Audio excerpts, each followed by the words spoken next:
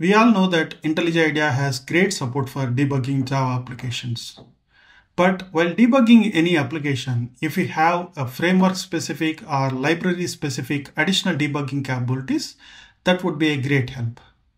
Spring Debugger plugin is created to make it easy for debugging Spring Boot applications. With Spring Debugger plugin, you have the whole Spring application context at your fingertips. Let's see Spring Debugger plugin in action. Here, we have a simple Spring Boot application to manage bookmarks. Let's understand a simple use case of creating a new bookmark. Here, for the given category name, if there is an existing category, we are going to retrieve it. Otherwise, we are going to create a new one. Once we have the category reference, we are going to set it to bookmark and then finally save the bookmark.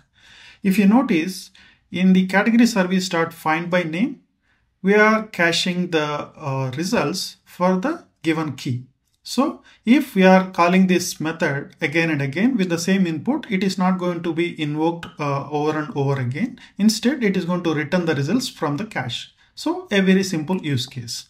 Now let us start the application in debug mode and see how Spring Debugger plugin helps us in debugging this particular use case.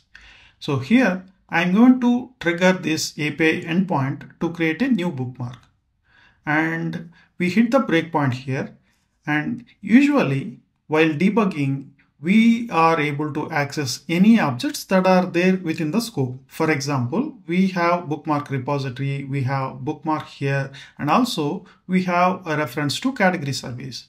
And here in this expression input box, we can use any of these variables that are currently available in this scope. But for example, we do not have a reference to category repository here. But this is where Spring Debugger plugin helps us. Imagine we are debugging a complex use case and we want to check some data or invoke some method on a different Spring Bean which is not injected in the current class. So we usually cannot do that. But with Spring Debugger plugin, we can access any Spring Bean that is there in the application context. In this case, let's see if we can access category repository. So as you can see, as we type, it will show all the matching beans that are available in our application context. Here I can access category repository and let me simply call a find all method. So here, as you can see, it returned a array list result, and here you can even explore and see the data in a tabular format. So that way you can not only access the objects that are there in the scope, but we can get a reference to any Spring Bean that is available in our whole application context. Now let's resume and see the breakpoint in category service findByName method is hit. Now let's resume and a new bookmark is created successfully. Now imagine we are creating another bookmark with a different title and URL but using the same category name. Let's invoke this API endpoint, and if I resume, you notice that the breakpoint in category service is not hit because it is cached and we are using the same key here, the same category name. So this breakpoint is not hit. Now let's proceed further. Now imagine a use case where I want to use the same category name, but I want to debug some logic in here. So obviously if we are using the same category name, it is not going to hit. So what can we do?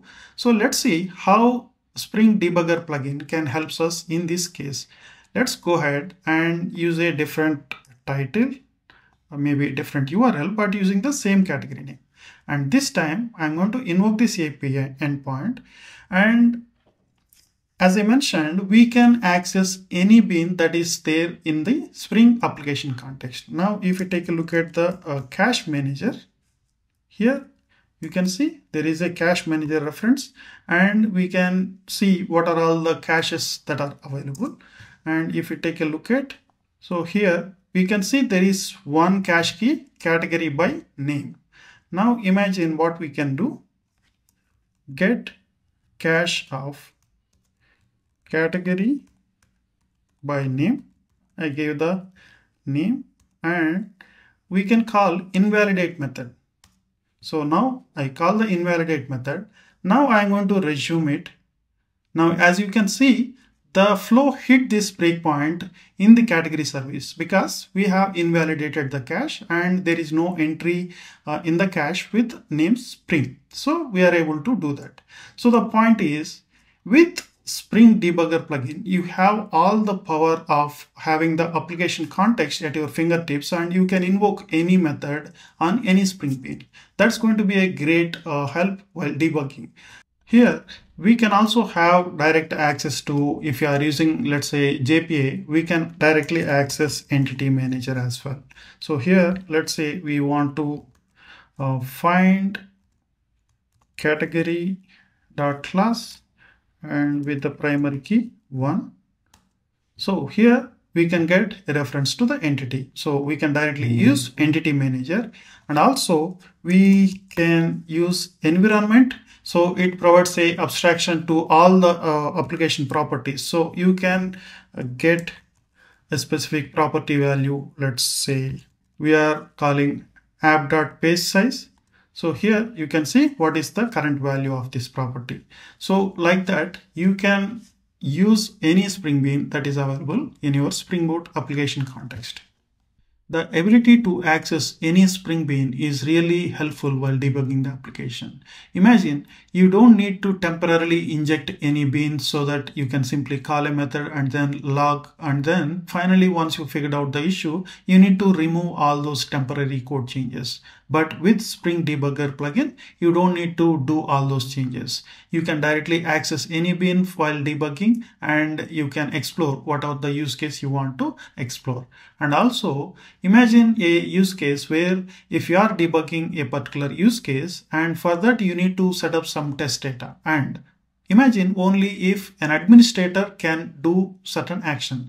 So you have to log out and then log in as an administrator and then do that activity and then come back to this flow to debug further. But with Spring Debugger plugin, you can directly access a, let's say, a service bean and provide whatever the data you need to set up test data for that use case, and you can invoke any bean method to insert that data into database. You don't need to go ahead and log out and log in as an administrator and do that action. So this is how you have all the power of Spring application context at your fingertips while using Spring Debugger plugin. Now go ahead and install Spring Debugger plugin and explore its powers by yourself. Thanks for watching.